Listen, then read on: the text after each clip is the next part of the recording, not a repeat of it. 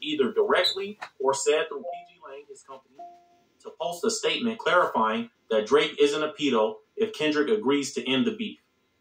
Drake is losing the beef in Universal Music Group's eyes. So from their perspective, the sooner it ends, the better. The pedo claims and accusations directed at Drake are costing UMG, Nike, and the other parties a lot of money.